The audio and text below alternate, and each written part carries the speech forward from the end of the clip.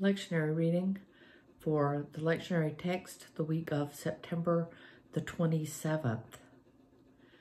Our first text is from Exodus chapter 17, verses 1 through 7. From the wilderness of Sin, the whole congregation of the Israelites journeyed by stages, as the Lord commanded. They camped at Rephidim, but there was no water for the people to drink. The people quarreled with Moses and said, "Give us water to drink." Moses said to them, "Why do you quarrel with me? Why do you test the Lord?" But the people thirsted there for water, and the people complained against Moses and said, "Why did you bring us out of Egypt to kill us and our children and our livestock with thirst?" So Moses cried out to the Lord, "What shall I do with this people? They are almost ready to stone me."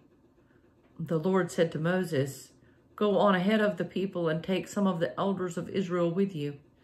Take in your hand the staff with which you struck the Nile and go.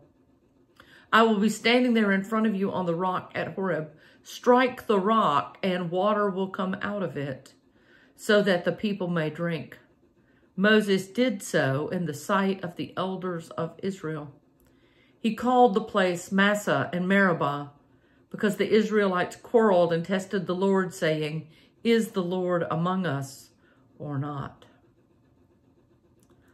The word of God for the people of God. Thanks be to God.